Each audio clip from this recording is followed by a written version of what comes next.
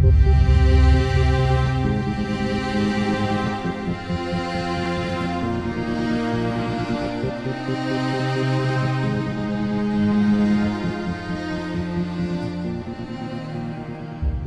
Tick is the name of the show. It's the name of a character in the show, and I play the character. He's a superhero, and he's a larger-than-life kind of cartoon kind of superhero in a world in the show, in a world that has superheroes, that is a very kind of grounded world, and then I play this.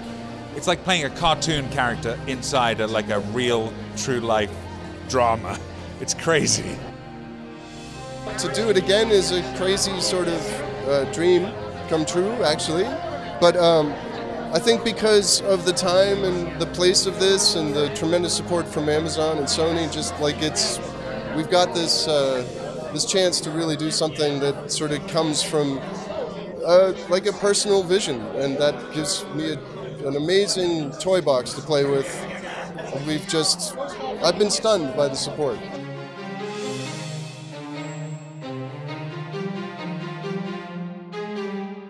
One thing that I was actually surprised about is how good I felt after watching it. I think now the world is so saturated with superhero stuff and it's really dark.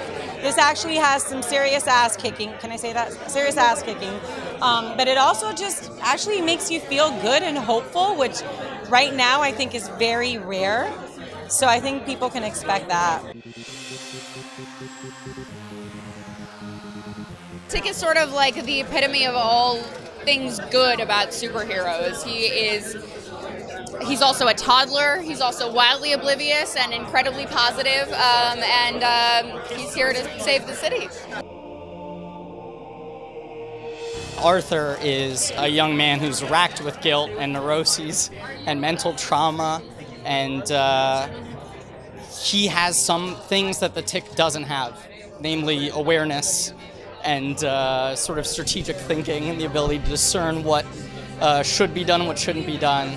And so Arthur and the Tick team up in order to successfully make like one whole human being. It's great, and I can say that hopefully without sounding like I'm being immodest, because I think it's an ensemble piece. Like I say, Griffin Newman is like the star of the show, and everybody else, there are so many characters in it. It's an ensemble piece.